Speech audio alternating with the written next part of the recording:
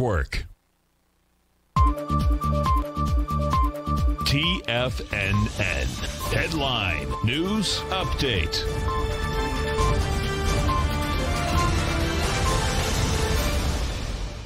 Good morning, everybody. I'm Tommy O'Brien, coming to you live from TFNN, 10 a.m. Eastern Time on Thursday. 30 minutes into the trading day, and quite a market. We got to the upside, folks. We got the S&P sitting within a point of 3,500. We're up 65 points on the session at 34.9925.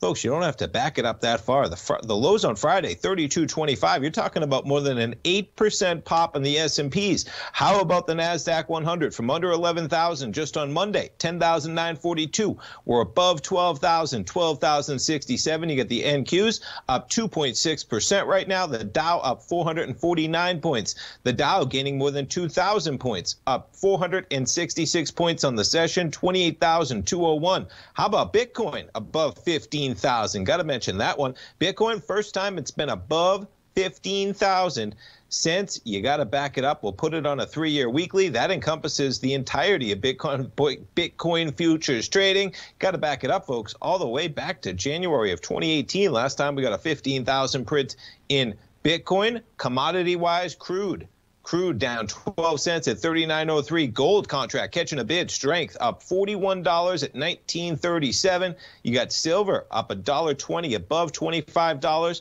at 25.08 right now. And we got the note and bond market with pretty muted action. The 10-year right now. Whoops, not that one. There we go. Down 4 ticks at 138.27. We got the 30-year down 6 ticks at 174.08. We got the 10-year yield right now, 0.78%, and we'll jump over to the VIX this morning, 26.86, as volatility keeps getting sucked out of this market as we find out more and more about the certainties of how these vote totals are coming. We may find out today, folks. It's a big day across the board. We had weekly jobless claims coming in this morning at 8:30. Pretty much in line with what they were thinking, around 750,000. We get non-farm payrolls tomorrow on Friday. We get a Fed statement at 2 p.m. Eastern Time today.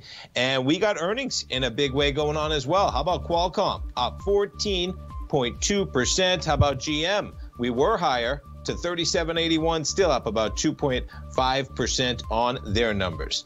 S&P is up 70 points at 35.05.